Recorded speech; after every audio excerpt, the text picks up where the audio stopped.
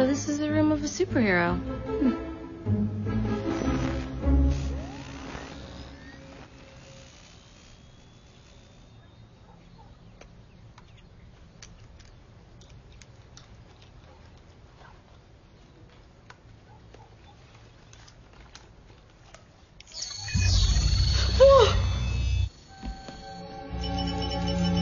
Good afternoon.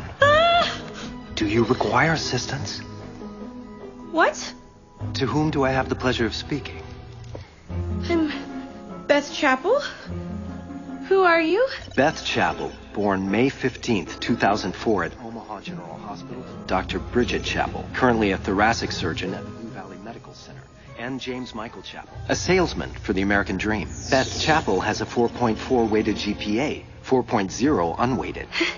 True. She is the founder and only member of the Blue Valley High Student Teachers Appreciation Club. How do you know everything?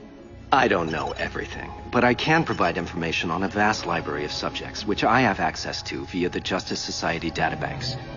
Who are you? You are hearing the voice of Dr. Charles McNider. Okay. Why are you talking about yourself in the third person?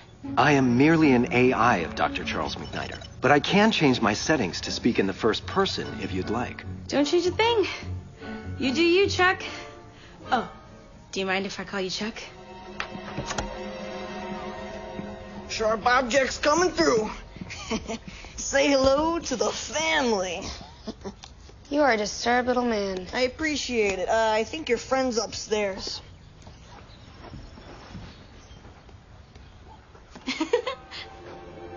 What are you doing in my room?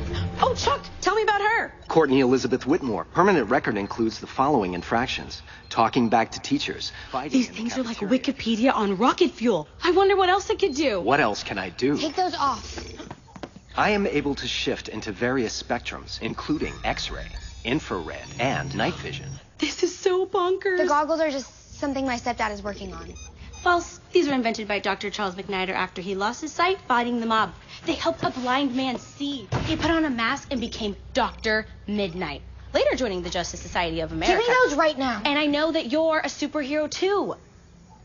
What? I saw you last night at the hospital, flying. That's crazy. And that wasn't me. And you shouldn't even be in my room right now. I don't even know you.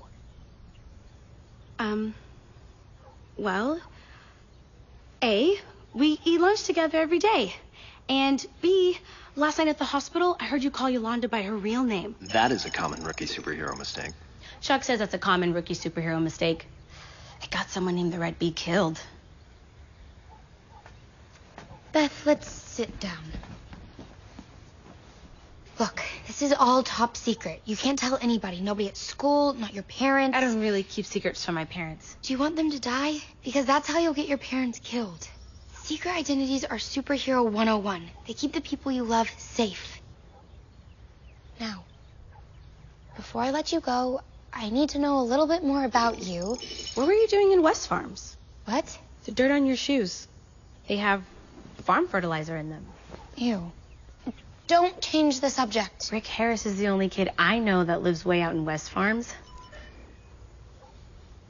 I mean, that's what he calls himself. What do you mean? Rick Harris's real name is Rick Tyler, and Rick's dad's real name is Rex Tyler. What? Rex Tyler. He was a